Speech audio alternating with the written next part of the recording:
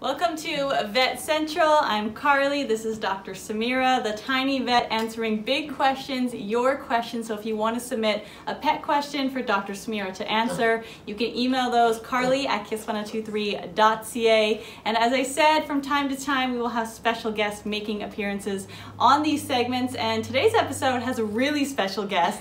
This is Charlotte. She is a little piglet, as you can see, and she's actually one of Dr. Samyra's patients. So Dr. Samyra, tell us a little bit more about Charlotte.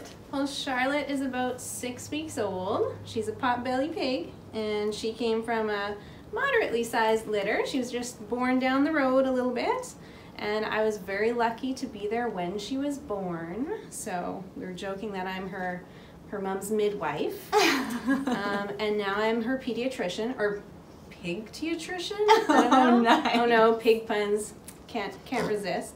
And Charlotte really loves to explore. Some of her siblings really like Cheerios, but she wasn't as into the Cheerios today. And she really loves to be held, unlike the majority of pigs that I know who don't love being held. Oh wow. So, I mean, how old is she now? 6 weeks. 6 weeks old. So maybe this is a dumb question, but no question is a dumb question here. So send in your questions.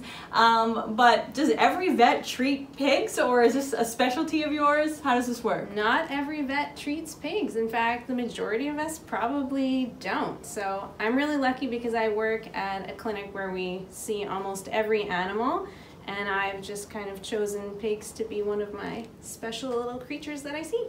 So she's really tiny right now. We actually don't know how big she will be, right? Exactly. So don't let her size now fool you. She might get up to 100, maybe 200 pounds. We just don't really know.